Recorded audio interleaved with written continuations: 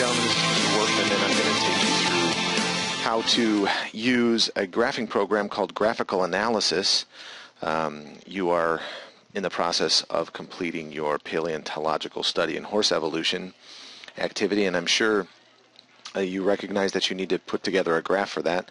And this right here, this software, this is an icon for graphical analysis. This particular application is a fairly easy one to use, and any of the science computers at Downers Grove South have this particular program, and you will use this quite a lot in your chemistry classes next year, so it might actually be a good idea for you to learn how to use it. So all I'm doing here right now is just double-clicking on that icon that should be on the desktop of any computer. And when you do that, what you're presented with here is a convenient T-chart. Obviously, you know, your first column is for your X values, and your second column is for your Y values. And what I'm going to do is just start entering numbers here, and I'm going to just go with the list that is given on page 58 in your unit booklet. And I'm just going to type in these numbers really quickly here, and bear with me while I do that. And as you can see, as I'm putting these values in, a line is developing across the screen here on this graph, but we're going to have to do a couple of things to modify this graph, because the way I ask that you set it up is time flowing from left to right, and so we're going to need to reverse the axis orientation on this, and I'll show you how to do that in just a minute. Okay, so I'm typing in these values, and I'm going to then show you how to label your axes, which of course you need to do on any good graph. Your axes are labeled so the reader of the graph knows what it is you are graphing. Alright, so those are my numbers. And a couple of things I need to do here. I'm going to double click on, if you see where my cross here is, and this arrow down here now near where the X label is, I'm going to double click on that. Actually, I'm going to right click on that and look at column options. And I'm going to go, graph options, and then if you look at axis options, I'm actually going to go down here. This little box is x-axis, and instead of auto scale, I'm going to choose manual. And our time range here on this particular graph is from 60 million years ago to present. So what I'm going to actually do is maybe on the left-hand side go with a 70, and on the right-hand side go to a 0. And click done, and what that's done is it's reversed my sequence of numbers from highest numbers on the left to lowest numbers on the right, and we need to do that for this graph. The other thing I'm going to do is label my axes, and I could have labeled the x-axis and y-axis in that screen that I had before, but what I'm going to do here is just hover over the X, and you see this little yellow window comes up that says double click to edit column. I'm going to double click that, and right here I can name the x-axis, and the x-axis of course is time in this instance, and the short name can be the same, and the units is in millions of years ago, so we're going to do MYA for the units, and in my label here I'm also going to put in millions of years ago. And I'm going to hit done, and what we see here is that time and then MYA is up here at the top of this column, and it also appears at the bottom of the graph here. So on the y-axis I need to label that, so I'm going to double click on my y, and this column options comes up, and the name on this of course is going to be size of teeth, and you can see that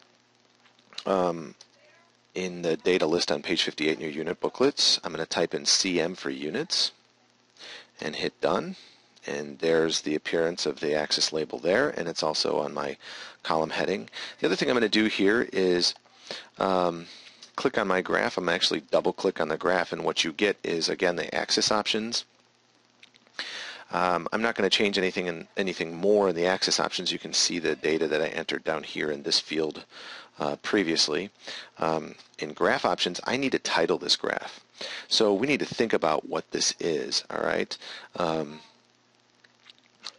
good title, of course, is going to have a description of what the two axes are doing relative to one another. So, sometimes you can just title a graph your X label versus your Y label, or your Y label versus your X label, depending on how you want to phrase the words. But I'm going to make a descriptive title here, something like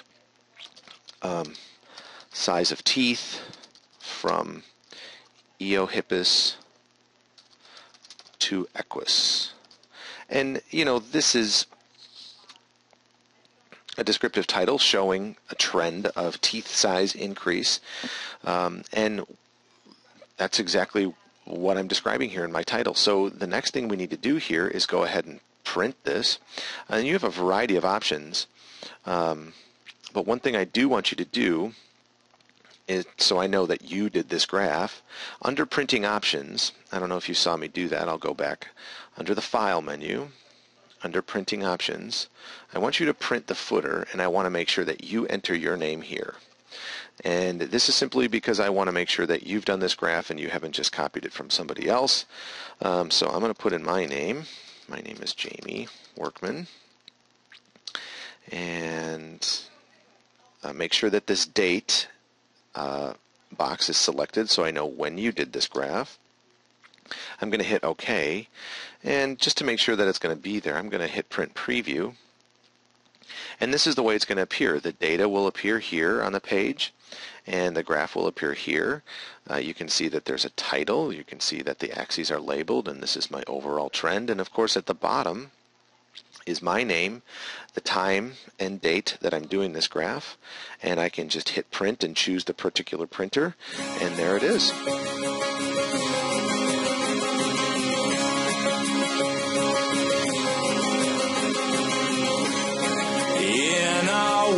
Now I will feel better. I'll face the weather before me.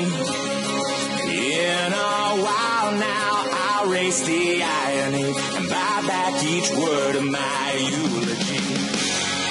All the uninvited tragedies. Step outside. Ask yourself now, where would you be without days like this, when you finally collide with a moment you can't forget? So do I remind you of someone you never met, a lonely silhouette? And do I remind you of somewhere you want to be, so far out of reach?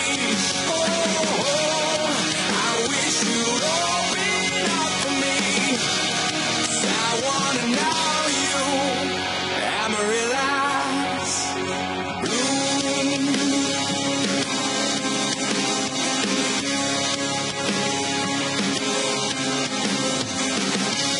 Stay a while now, undress your colors, 'cause they're like no others I've ever seen. I could get used to your company. Step inside. Ask yourself now.